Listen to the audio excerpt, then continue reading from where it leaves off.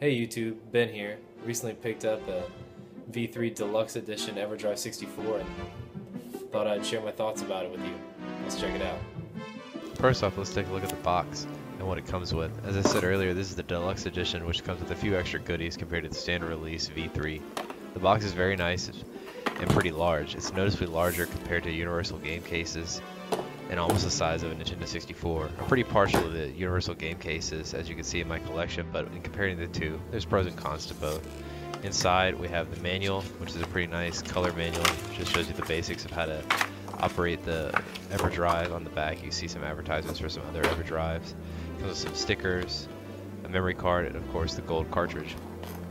I chose gold, but there's purple, red, titanium, and turquoise. Back to the cartridge. You can see it's got its nice custom label on the front. You can see the small LED right above the letter U.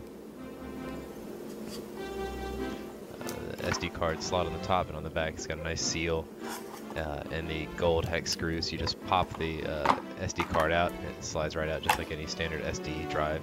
I chose the smaller of the SD cards because the standard US library of games is only approximately 4.5 gigabytes, so I didn't really see the need to get anything larger. One thing I wanted to point out is the paint is so thick on the cartridge, it tends to rub on my N64. You can see the little wear and tear there. So after you plug the SD card into your computer, you'll pull this up, ED64, and you just make your own folder for games. You can name whatever you want, and you just slide all your games in there as long as they're unzipped, and that's all you have to do. One other cool thing is you can have different custom backgrounds.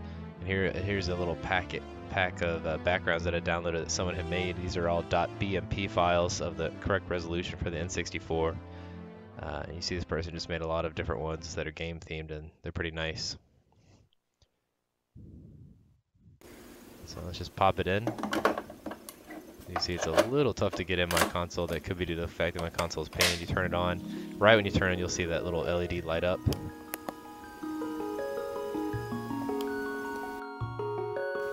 And then you're met with this menu. So here are all those different backgrounds or wallpapers that I have in there, and all you have to do is click A and click A again, and you'll pull it up. It's real easy to use. I like this one right here because it's just very minimalistic. So you just hit the B button to back out and go to the games, and then here you have all the games I put in the folder. You can only view 17 games per page. To go to the next page, you just hit right or left on the D-pad. You pick a game and you just hit A a couple times, and it'll load the memory. So that's the big difference between this version 3 and the prior versions, is that if a game had an actual ability to save on its own without a controller pack or a memory card, the Everdrive V3 will just save automatically for you. Just to show you what it's like to change games, you just hit restart, and it's real quick. It boots right back up to that menu right where you were, and then choose your next game. So I'm going to go through here, see if there's something else interesting.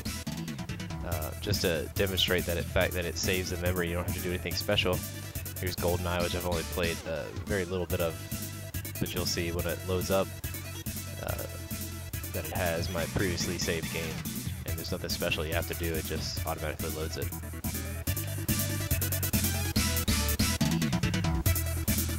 Just to give you a quick preview of how it functions. It runs flawlessly. A lot of people may be skeptical of this device. They think it's a form of emulation, and in fact it's not. It's just the actual ROM file from the actual cartridge running through the N64 hardware, so it's really it is no different than playing the actual cartridge. I'm trying to play this with one hand, so forgive me. I'm showing you this on the projector that I have because on my CRT TV, a lot of lines are flashed across. Another cool thing about the Everdrive is that you can play Japanese games that we otherwise couldn't get. And so there's certain games that they redid and they added a Rumble Pack feature. So this is Wave Race 64 with that feature, and you see that little logo on the top right corner of the screen.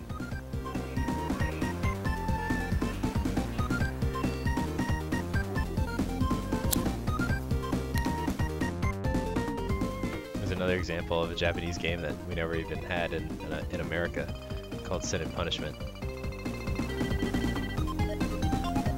And it boots up just fine.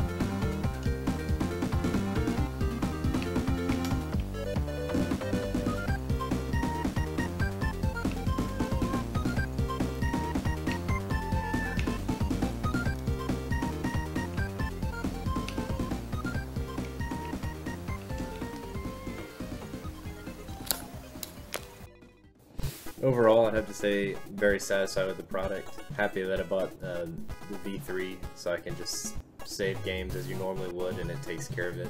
You know, having to hit the reset button or do anything funny.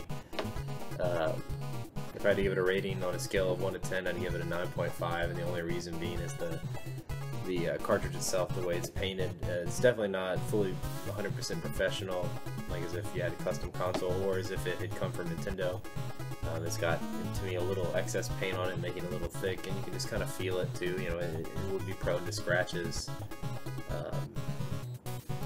But other than that, the functionality, how easy it is, right out of the box, plug the SD card in, make a folder, drop games in it that are unzipped, plug it into the console, and you're ready to go. Super easy. Can't imagine it being any easier. This is great for someone that, you know, has a bunch of games, that doesn't want to tote their games around all the time, or try new games from Japan that, you know, we otherwise couldn't really get our hands on. So if anyone's thinking about checking it out, I definitely recommend it. It's worth the price.